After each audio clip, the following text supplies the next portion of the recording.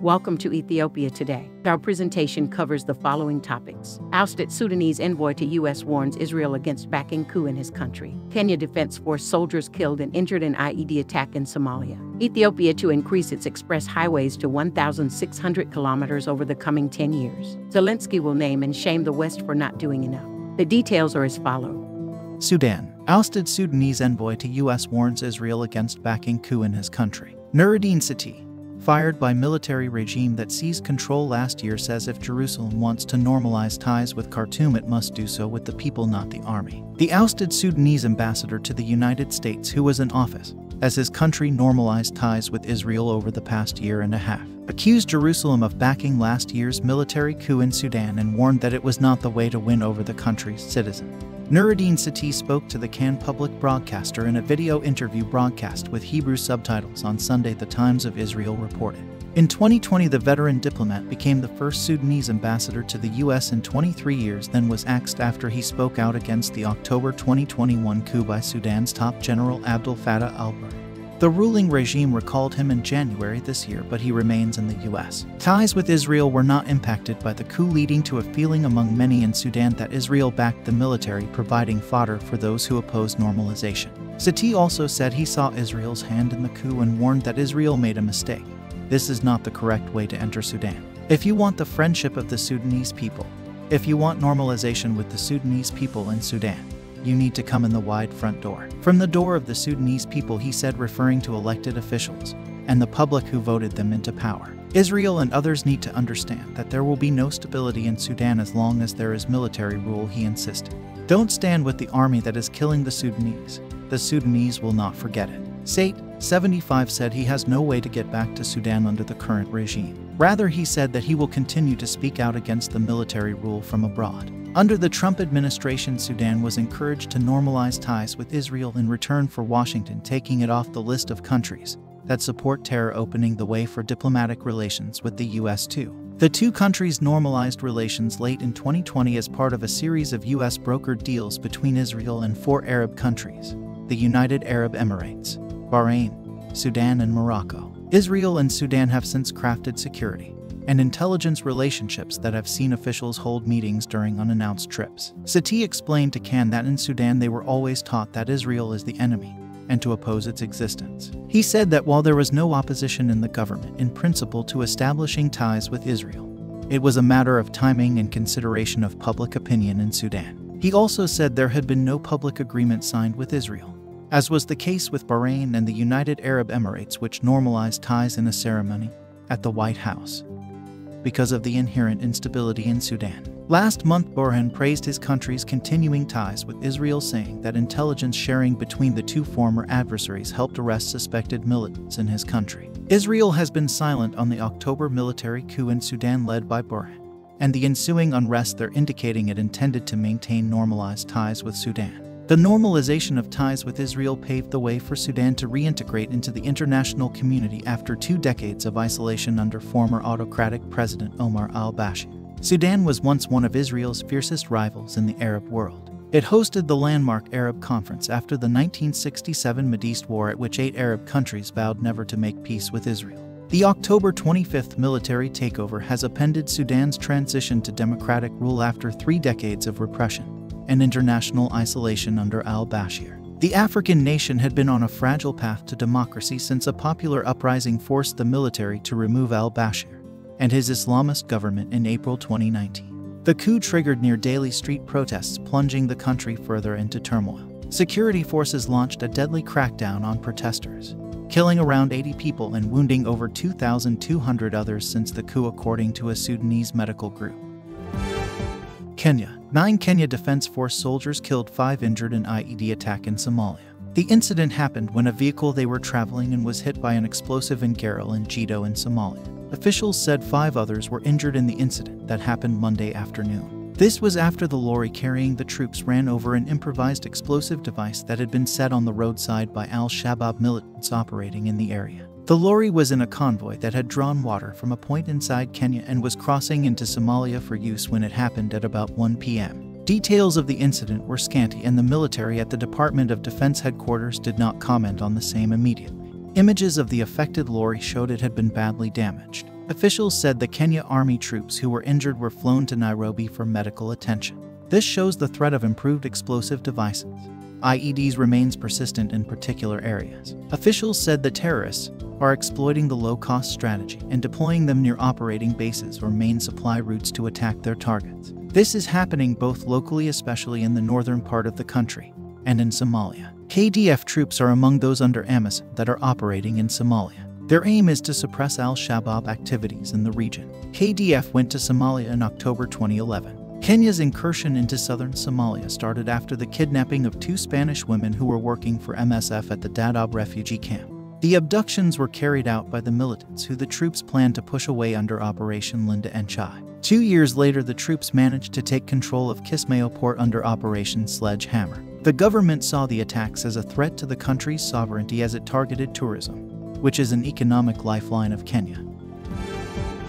Ethiopia to increase its express highways to 1,600 kilometers over the coming 10 years. Ethiopia plans to increase the length of its express highways to 1,600 kilometers over the next 10 years from the current 301 kilometers, Ethiopian Road Fund disclosed, ENER reported. Road Infrastructure Planning Team head at the Ethiopian Road Fund, Sadia Bashir, said Ethiopia has been introducing such modern roads in some parts of the country. Some of the expressways so far built in the country include the Addis Ababa to Adama, Mojo to Hawassa, and Dir Dawa to Duali. The current total distance of expressways in Ethiopia has reached 301 kilometers, she indicated.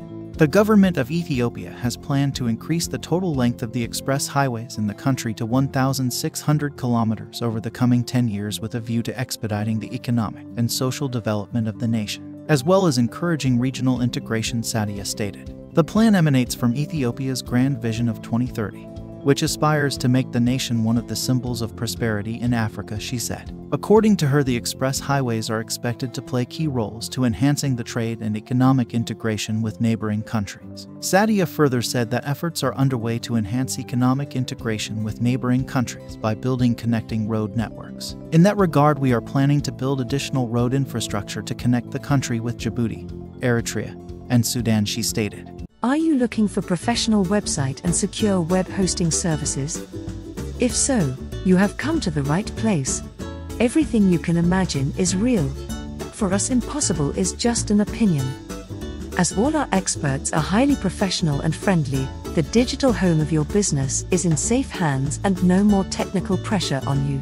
If you require a charity website, we have 20% off. Our team has already delivered great projects with highest standards which our customers always love. We are a forward-thinking team and hunger to deliver more and help. Let's bring your dreams into reality. Get in touch today. Contact at ethiopiatodayofficial.org. Germany. German section of Amnesty International awards Ethiopian Human Rights Council with Human Rights Award 2022. The Ethiopian Human Rights Council is to receive the Human Rights Award 2022 from the German section of Amnesty International, Addis Standard reported. The €10,000 award will be conferred in recognition of AECO's selfless human rights advocacy in Ethiopia, which it engages in at great personal risk. According to a statement issued in connection with the award, the independent AECO has been the voice of human rights in Ethiopia for over 30 years. Its employees investigate human rights abuses, provide legal advice to those affected, and are involved in human rights education. Their advocacy is often associated with reprisals and personal risk. The outbreak of the armed conflict in 2020 in the north of the country, especially in the Tigray region, makes AECO's human rights work indispensable. AECO is the voice of the unheard in Ethiopia, said Marcus N. Biko, Secretary General of Amnesty International in Germany.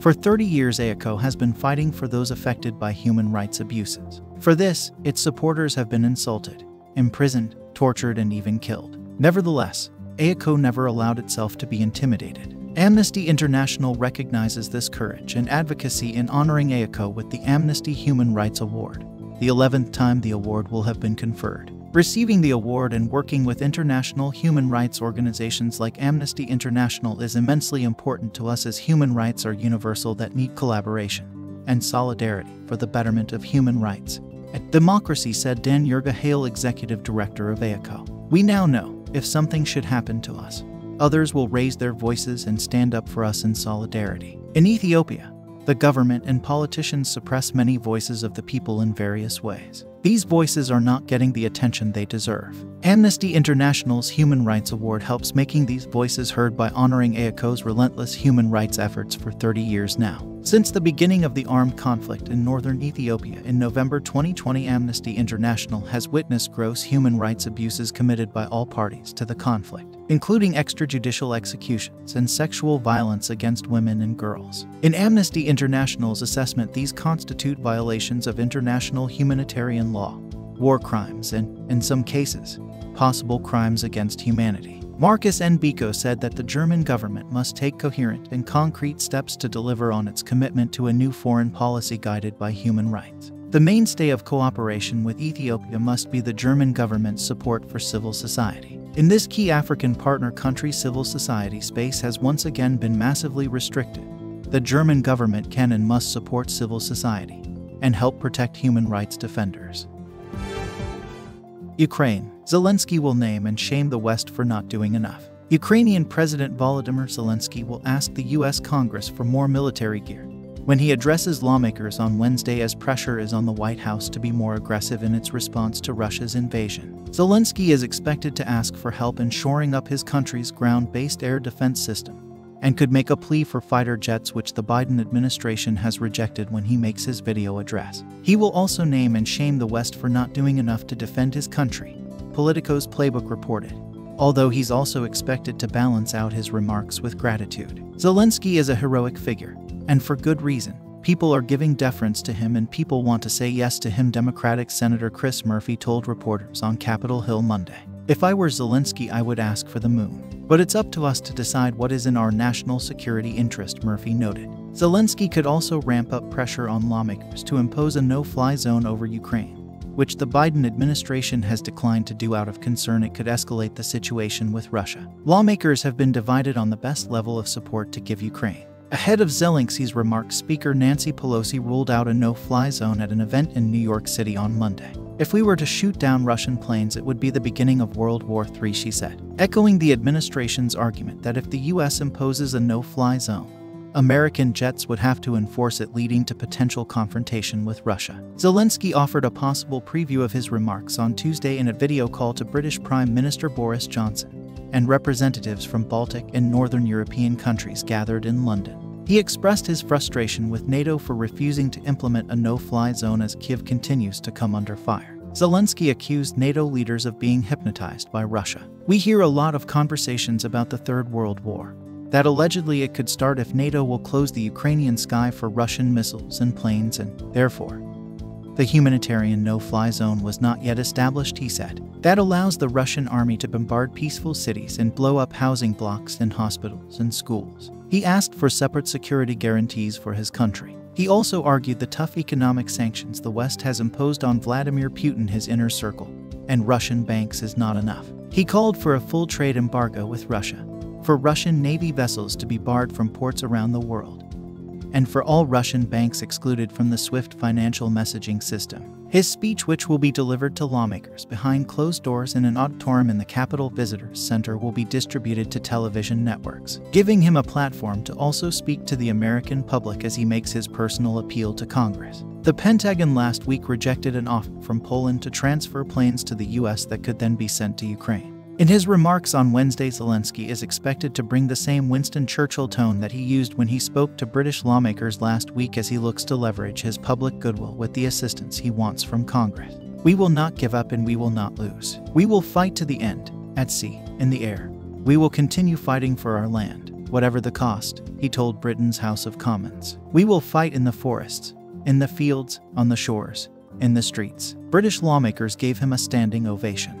Thanks for staying with us. If you enjoyed our presentation, give us a like and share to your social contacts. And also don't forget to subscribe and tap on the notification bell if this is your first time. Please also check on our collection of favorites on the description section below. See you on our next video. Many thanks.